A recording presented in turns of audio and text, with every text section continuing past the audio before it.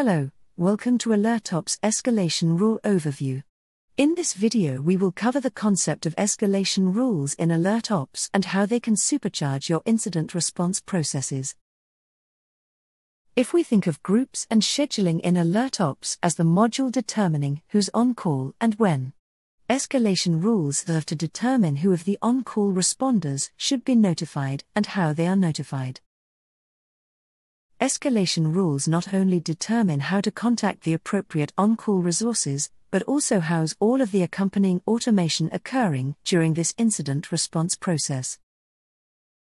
User-based escalation rules allow for users to manage the timeline for each of their individual notifications themselves. Centralized escalation rules allow central control and management of notification and timeline of alerting by an administrator. Escalation rules also provide you granular control over how each member role will be notified. Within any member role, control how that role is notified and their notification timeline. Add or remove contact methods, set up repeat notifications at a communication channel or overall, and define your wait time between your members of the same role or prior to the next role. The escalation timeline provides a handy view of how this escalation rule would notify your responders based on who's on call now. You can administer the behavior of your group contacts within your escalation rule as well. Add, remove, and modify the times during which group contact methods will notify your responders. Add workflows to your escalation rule to add additional automation to your processes and truly make your escalation rule an incident response playbook.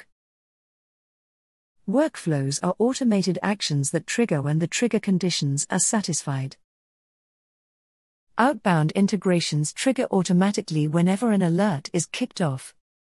Outbound actions are available as a button within an alert for manual trigger. Use the Options tab to set specific behavior for your rule. Within your escalation rule, determine what response actions can be taken via what channel of communication, the types of messaging that should be sent, as well as set your SLA and your alert type. Thank you for taking a look at filtering and integration sequencing with AlertOps. For more videos, please check out our knowledge base or YouTube.